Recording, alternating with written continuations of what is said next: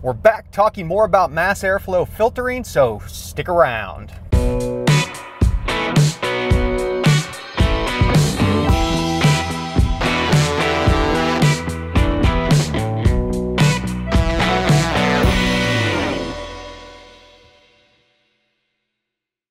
Welcome to part 2 of mass airflow filtering. If you did not watch the first video, we did some test and tune stuff on this weird mass airflow Airmass filter that's underneath dynamic. I'll throw a link up in the corner. You'll want to watch that because it was interesting. This mass airflow Airmass filter, once again, it is a tongue twister, a mouthful.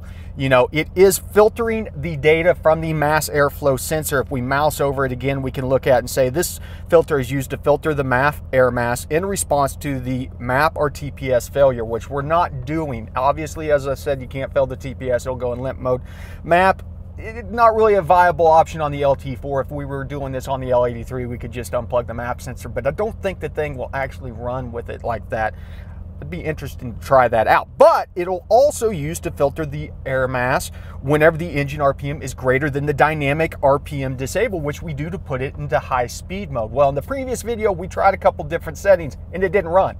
It has a range from 0 to 1, and the factory default, at least on this setup, is like 0.057 or something like that. We tried a 1 and it would run, but real bad. Tried a 0, wouldn't even start. Tried a 0.5, which is halfway on the scale, and it would run, but real bad once again. And then we ended up taking the stock value and doubling it. And what it seems to do is, as we are filtering this data, basically the data is coming in from the mass airflow sensor as a frequency.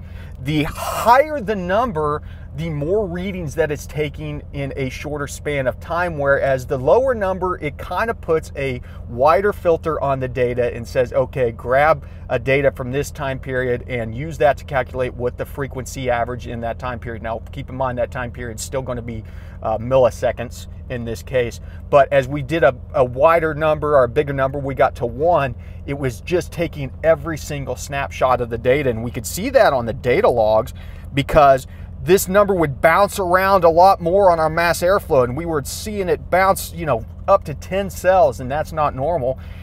Doubling the data, though, it got it down to the point where it was only bouncing in 2 cells, and it got me thinking, what if we did the opposite? Instead of doubling the data, we tried to take it down to a 0. It wouldn't run because the filter was 0.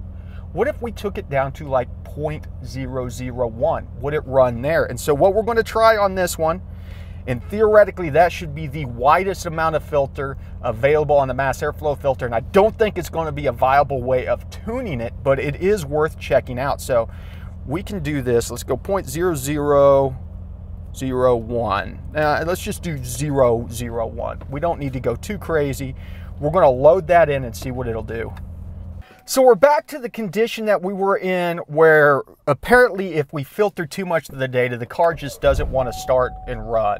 It's running a little bit longer than it was beforehand, but that just means that we're onto something. So if we know that we were 0.05, let's go ahead and half that down to 0.025. Let's write that in and see if it'll do it at that level. Essentially what we're doing is we're trying to find the upper and lower boundaries of where we can actually adjust this value and still get data back. And then we can use that to set us a baseline of where we start kind of playing with the values in between those two, seeing how it affects our data as we do data loggings, and whether or not there's a benefit to actually tweaking this number. Theoretically, I think that we're going to want a higher value. Now, as I said, whenever we got closer to like 0.1, it would still run. 0.5, it would not, but maybe around 0.25, we start finding a happy area where the mass airflow sensor is responding quicker, and that's where we want to be at. Okay, we're up and running at 0.01, so 0.001 was too low. Actually, what did I say? We're at 0.025, I believe, which is going to be half of what the stock value is. And what I'm expecting to see from this is very, very slow data capture on here. So let's go ahead, log this thing in. And in fact, I can tell right away that it is quite a bit slower.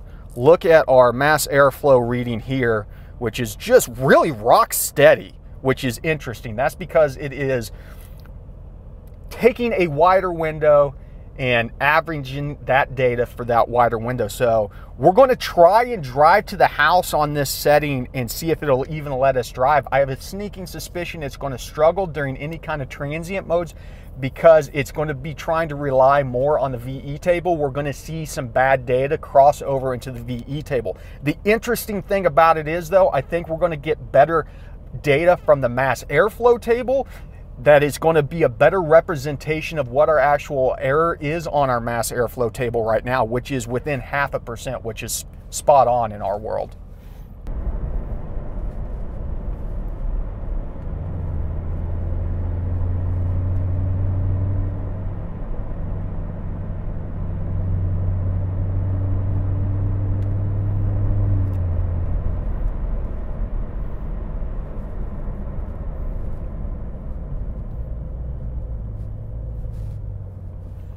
So we're stuck behind a school bus here. I'm going to go ahead and do kind of a wrap up here because I've noticed just right away with the number being lower, as we talked about, it seems like the filter window is wider.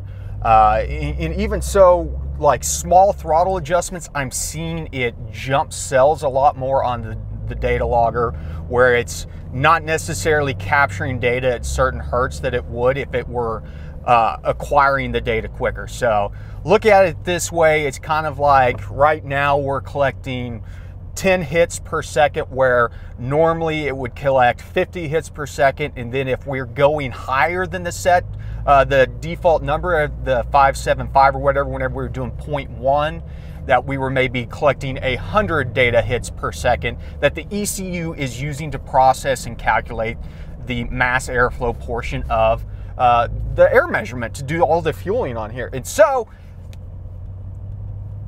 what's the takeaway on this? That's the big thing. Like what have we learned from this? Well, for one, we don't want to necessarily go any lower on there because we are going to be missing data points. We're going to have a harder time filling in the graph. Theoretically, what we want to do is nudge that number up from the stock set point of 0.057 or whatever your stock set point is. We want to nudge that number up, maybe 100th at a time, until we kind of find a good area where we're collecting more data than we normally do. We're leaning heavier on the MAF. We're seeing more data. Now, the problem is the higher up that we go in that number, the more errant data that we're going to see, because the mass airflow, the whole design of it, it has to have some filtering in it because of the way it uses a hot wire style mass airflow sensor. And we have to filter some of the change data in there because it's going to overshoot. What it's doing is it's trying to maintain a temperature on that hot wire by adjusting the frequency to it. And in order to maintain that temperature, every once in a while, it might overshoot that temperature a little bit. We don't want it to catch that data. It's going to be so fast, though, that as long as we don't get carried away on the filter by jacking that number up high, we're going to be able to theoretically bring in more data from the sensor itself for calibrating the airflow error quicker than if we were to leave it stock. So when in doubt, yeah, leave it stock. There's nothing, absolutely nothing wrong. We still have not proven that there's a benefit to raising that number up. I can tell you right now, there is not a benefit to lowering that number. And so the question is going to be, does raising that number up help us on the mass airflow tuning? And that is a question for another time. We'll have to do a third video in this series. But if you've tried this out, if you've been following along, hit up the comments down below. Let me know how it's working for you. I'd be interested to get feedback from you guys because that's how we all learn.